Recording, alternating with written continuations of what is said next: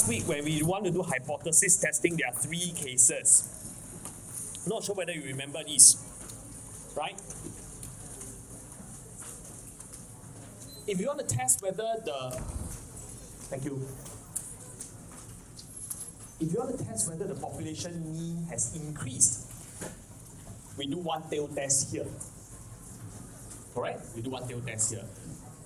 You want to test whether the population mean has decreased, we do one tail test here. Which means, for example,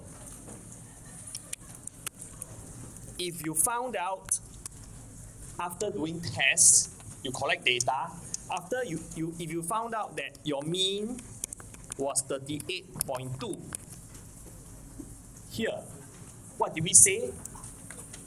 We say that actually there is only a 5% chance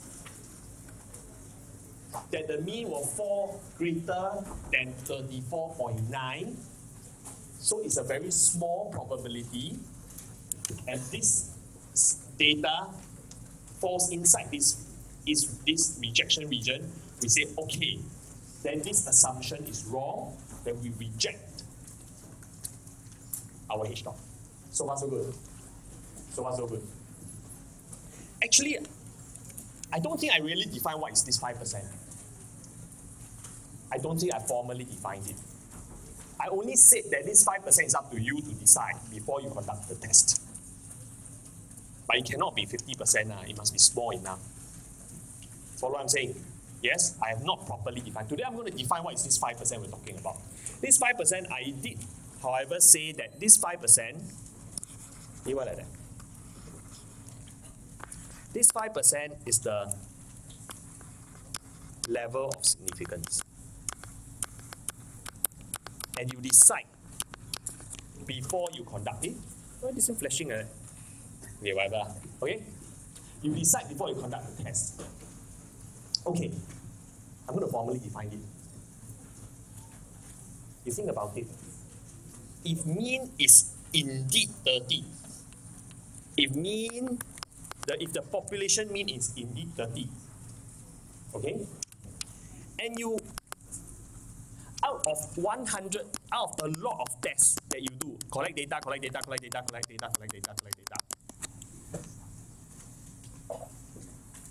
out of the numerous test statistics that you collect, 5% of them will definitely end up here. Follow so far?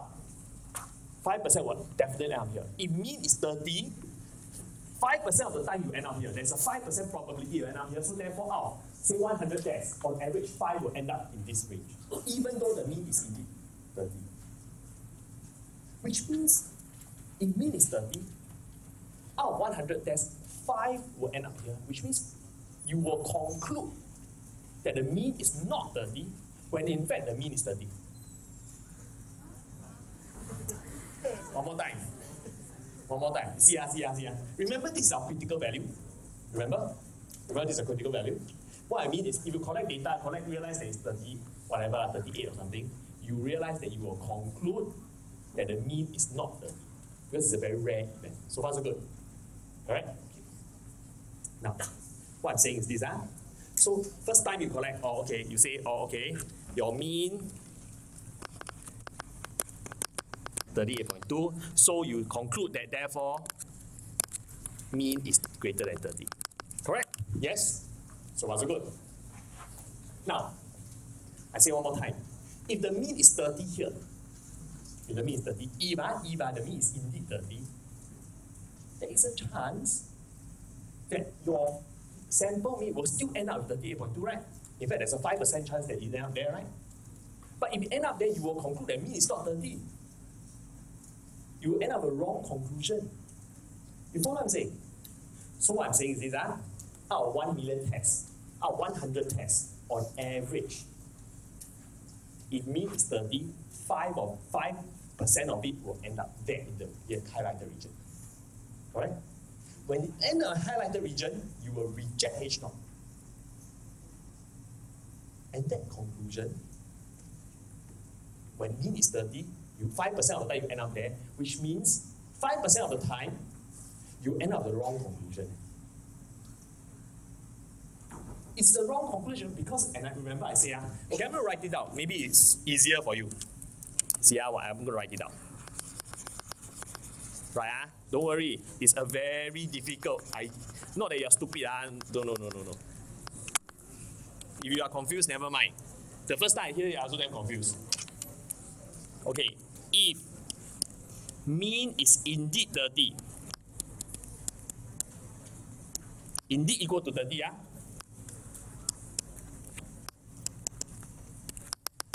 okay?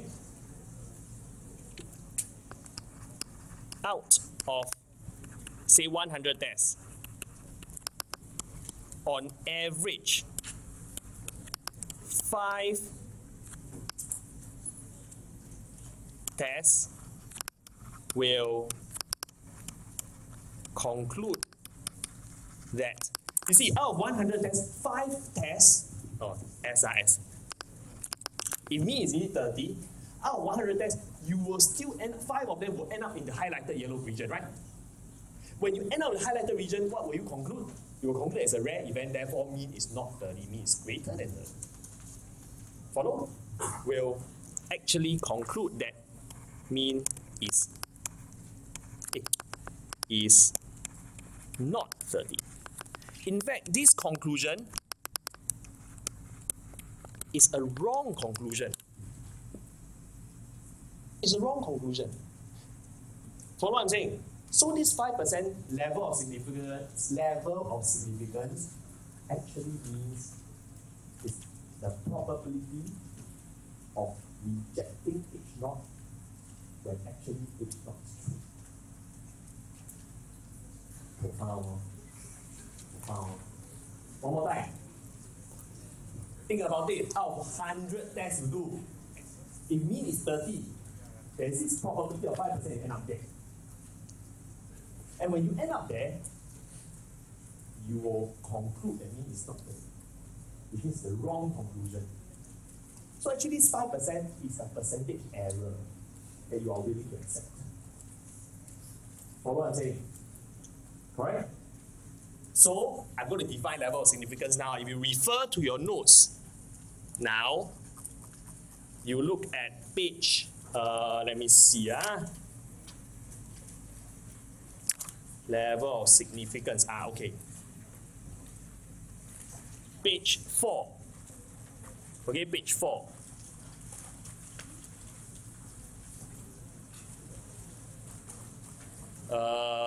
Here, page 4, okay.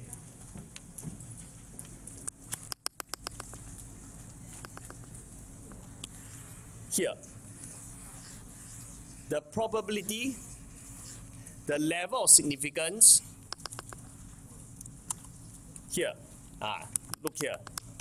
The level of significance is actually the probability of rejecting H0 when H0 is true. Which is what I said just now. Follow what I'm saying? Follow what I'm saying? So properly define H0, the level of significance is the probability of rejecting H0 when in fact H0 is true. It's a percentage error. Then some of us will ask quite cleverly and say, actually then, since it's a percentage error, why do you want it to be 5%? Why can't you make it 1%? Why can't you make it 0.1%? Follow what I'm saying? Because you don't want to make the wrong conclusion. Sure. Now you think about it. You could have made the level of significance smaller. That means the chance of error to be small. Example, you may have wanted your level of significance to be 0.1%. Then this one very big, let's say 48, whatever. Can you minimize error? You minimize the chance of making the wrong conclusion when in fact mean is indeed 30. But the problem is this. For a lot of tests, even if the mean is not 30, you will still conclude the mean is 30. The other error, what we call type 2 error. This is what we call a type 1 error. When you make the wrong conclusion that the mean is 30, when in fact the mean is not 30. Wait, one more time. Confused. One more time. This error we are talking about is you conclude that the mean is not 30 when in fact the mean is 30. Follow what I'm saying? This is 5%. This is the error that we are interested in. We define level of significance. But you cannot make this too small also. If you make this too small, then what's the point of the test? Most of the time you will end up with this conclusion that H0 is true. Correct? You also don't want that to happen. So you must strike a balance. So typically we say, okay, level of significance, 1%, 5%, 10%, okay, fine, 2.5%, whatever. But it cannot be too small. If it's too small, then you take the extreme case, if it's whatever, if it's 0.0001%, then this one is 100. Then why you conduct tests? Most of the time you end up here, then your mean is always 30. Why you conduct tests? You follow what I'm saying? You know the conclusion. Follow? So, I want to say, level of significance is the probability of rejecting H0 when H0 is true. When H0 is in fact true. Follow? Very good. Now, similarly for a one-tailed test, it's the same idea. Correct? If mean is indeed 30, here, if mean is indeed 30 here, there is a 5% chance that you end up here, and out of 100 tests, 5 tests will end up there, when in fact mean is 30, so therefore it's a 5% chance of error, level of significance. Now then, when you understand that, then it makes sense for us to understand what happens if it's a two-tailed test. You think about it. We talk about this two-tailed test, right? If it's a two-tailed test, we want to check whether the population where mean has changed. It's not 30 or equal to 30. So, correct? Yes? Now, you think about it. Okay, I'm going to draw the bell curve below here. No need to copy. Now, if this is 30, you want to check whether the population mean is different from 30. It's not 30. You want to have a 5% chance of error, correct? Of concluding that the mean, wrongly concluding the mean is not 30 when in fact it is 30. Your mean should have two sides. You should have two rejection regions. If your sample mean out here, you say mean is not 30. The sample mean out here, you also say the mean is not 30 because you are interested in a two-sided test. So, if you want a 5% error, then this 5% has got to be divided by on the two sides. You follow what I'm saying? 5% of the time, you will end up the wrong conclusion that the mean is not 30. So therefore, because of symmetry of the bell curve, here must be 2.5%, 2.5%. That's why we do this. You follow so far? You follow so far? That's important. I had some students coming here, hey, why do you want to divide on two sides? Why is it not 5% on each side? No, because this 5% is the percentage error. Can? Okay, let's move on. Okay, now we're going to talk about, let's continue again. Test statistic. This, if you want to refer to your notes, then it is section 2.4.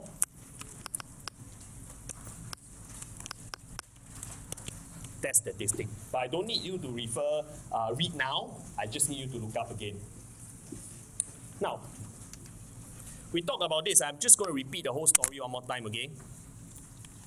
If X bar is a normal distribution, it is staying 9 squared over 9. We talked about it last week. We talked about this. We talked about this 5%.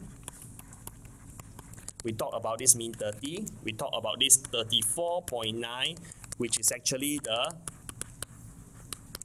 critical value, right? Value, correct? And we say that if mean end up here, this is what we call the rejection region.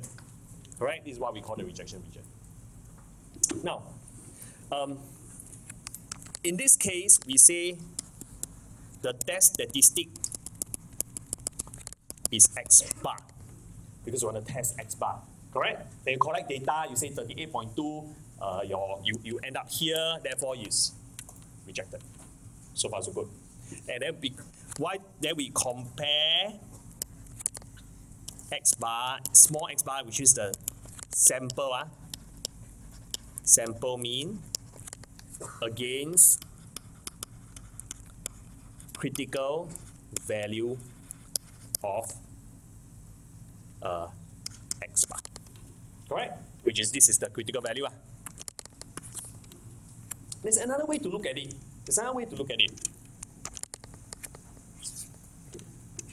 Now, if X bar, follow a normal distribution with mean and this one, then can we standardize it? If take X bar minus 30 divided by square root 9, this is a standard normal. Correct? This is a standard normal. Then we can say, okay, the standard normal has mean 0, and we still want to have a 5% error. Are we able to calculate this critical value?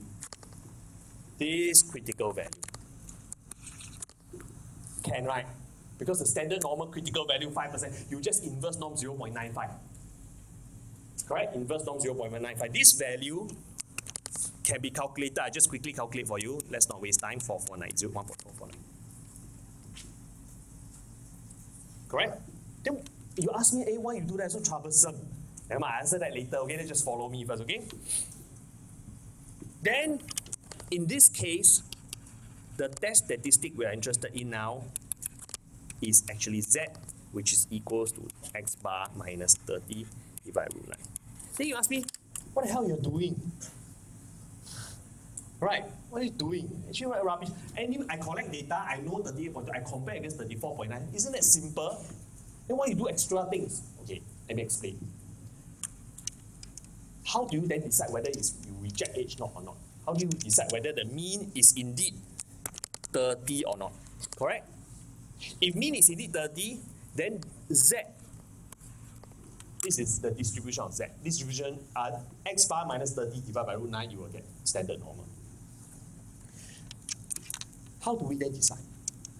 Since this relationship is true, when you collect data, when you collect this 38.2, what do you do with 38.2? You will compare. This time you don't talk about X bar, you talk about Z equals to 38.2 minus 30 divided by root 9. You do the same translation for your sample mean. Then you find out this value, you calculate, you get 2.73. This is the standardized value of your sample mean. You get 2.73, then you realize that this 2.73 end up in the rejection region, you still end up the same conclusion. You follow what I'm saying? You will still end up the same conclusion that H0 is not true. Again, then you ask this question again. Why do it? Right? Why do it? The main reason for doing this is when you standardize, actually, the critical value will always remain the same for the same level of significance. Whereas when you do this, for different mean, you have different critical value. Follow what I'm saying? Follow what I'm saying? Alright? And last time people don't have calculator. Correct? Yeah, so they only have a table of values for standard normal. You ask your parents who took A levels. Actually, I also took A levels without the GCR. Right? We only had a table of values of standard normal. We didn't have the GC to help us do inverse norm for any mean, any variance. So you no choice, you die have to standardize. Okay? You ask them, go back and talk to your parents, dinner, talk to them. Huh? So if they took A level stats, they will have a standard normal table. In fact, it's also in the MN15. In case your GC spoil, you can usually use it. But GC spoil also die, I cannot draw graph. Sure fail. don't suffer in silence in A level when your GC spot, okay? Raise your hand and then we will have GC for you. Or don't suffer in silence, huh? I think you all know lah, huh? Okay? Can.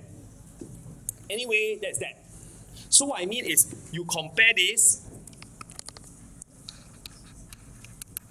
against the critical value of Z, which is in this case 1.6449. Then you still end up with the same conclusion, of course, because we are doing the same thing, we are using the same 38.2, 38.2, we end up with the same thing. Now then you say, again, very troublesome. I have good news for you.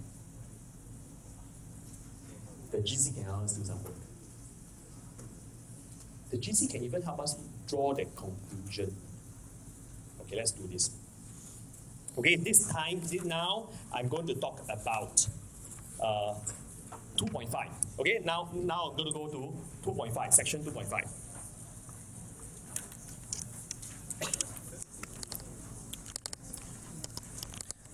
P-value.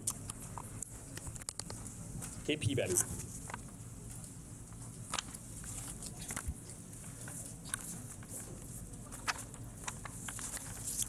Let's recall. In our Romino pizza case, we say that we collect data and realize that the sample mean is 38.2. We want to check whether if the mean is indeed 30, as is increased, it has increased from 30. Then we say, oh, okay. In our calculations, we say, oh, because our critical value is 34.9, my 38.2 is here, correct? Therefore, I reject H0, therefore mean is not 30. It's greater than 30. Actually, another way is this. Are we able to calculate this probability? That means the probability of obtaining a value as extreme as our sample data, sample mean. If this probability is small,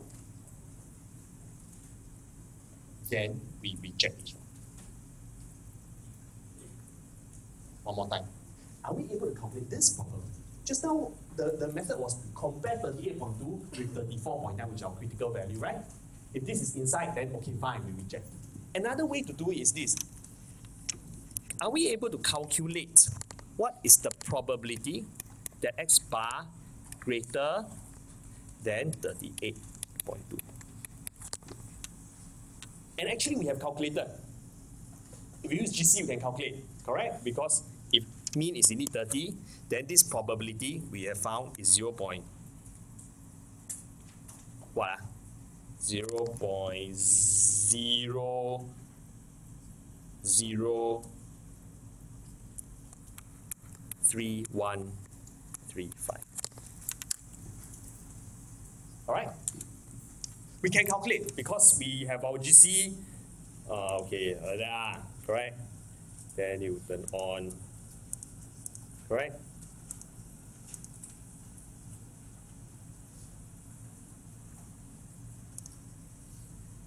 Uh, 38.2.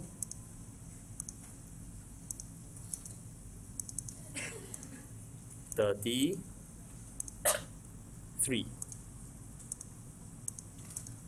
Correct? 0.00335. Correct? Then we got that. Now, okay, good news. Good news. No, not this here. Good news is here. Good news. The GC is able to calculate this for us. What I mean is, without entering the 30 of those things, the GC is able to tell you that 0.003135 directly. If you enter 38.2, you don't need to tell the GC what is your, don't need to use normal CDF. Okay, I demonstrate it for you. But before that, I want to define this probability This is what we call the p-value. What's so special about the p-value? I explain. First thing, the p-value is the probability that x bar takes a value as extreme or as large as the observed value in the test. Okay, you see, you observe the value 38.2. The p-value in this case is the probability that x bar is greater than 38.2. It's as extreme as that.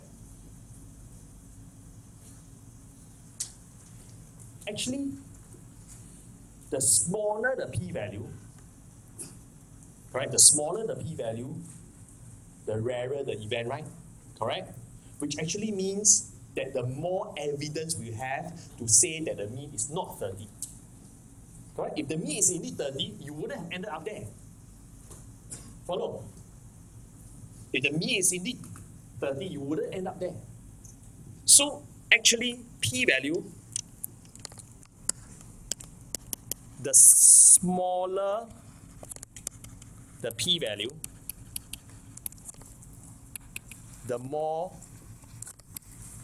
evidence we have against H0. H0 is when the mean is 30. Correct? Make sense? Does it make sense? The smaller the p-value, the smaller this probability is, the more evidence we have against H0. Follow? Okay. Okay, so far. All right. I know. Never mind. Later we go to example, you will see a bit clearer. Then this p-value can make us do decision making. You look. Okay, I want to emphasize. I want you to look at this diagram carefully. Look here. You can do decision making by critical value. What I mean is, this is critical value, right? Then you collect data, you get 38.2, you decide, okay, reject H0. Alternatively, you could have calculated the p-value, this value is 0.003135, and you compare this 0.003135 against your level of significance. Because you know that this is 5%. Correct? If your p-value is smaller than 5%, you reject. Oh no. It's the same thing. If your p-value is smaller than 5%, you reject. If your p-value is smaller than the level of significance, you reject. So the p-value is very useful now. The p-value helps us do decision making. So, decision making.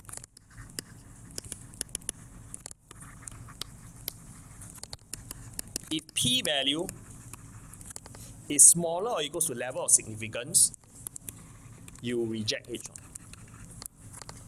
This is level of significance.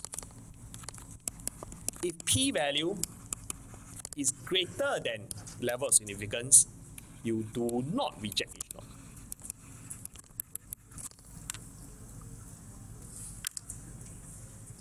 H0. Sorry. Right? Because you're only prepared to accept a 5% error. Correct? Am I going too slowly? Yes. Yes, okay, better hurry up.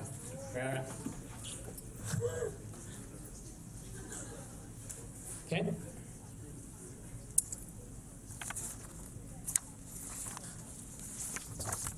So now we can calculate p-value. Okay, now I'm going to demonstrate how the GC calculate the p-value for you and do decision making.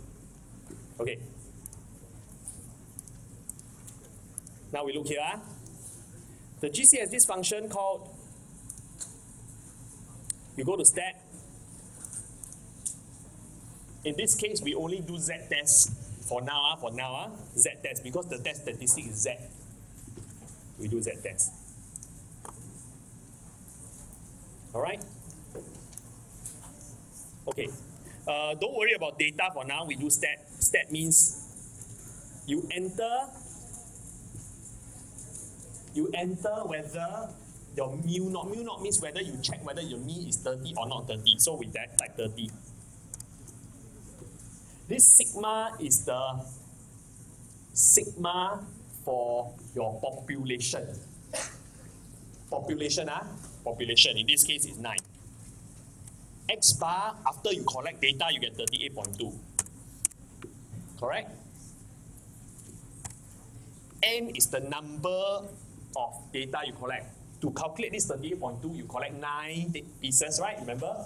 We took 9 occasions, right? Divide by 9, we get 38.2. So this is 9. Then the GC tell you whether you want to do a one-tail test, two-tail test.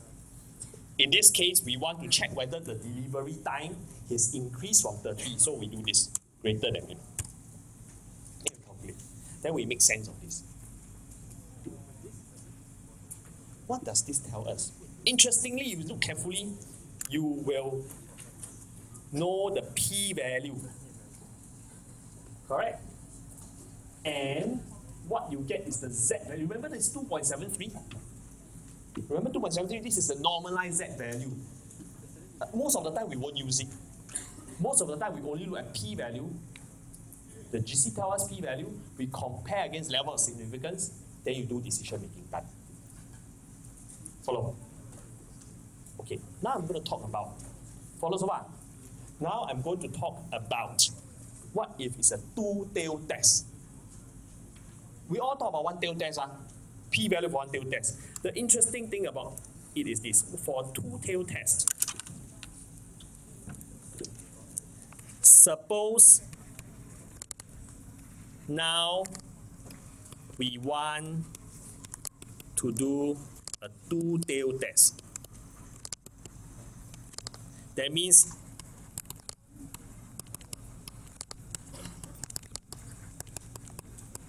and your level of significance still remain at 5%.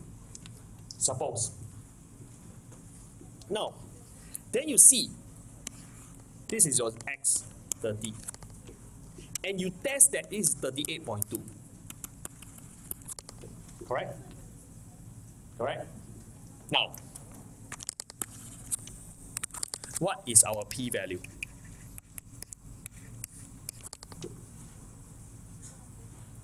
Just now we mentioned, one more time, look here.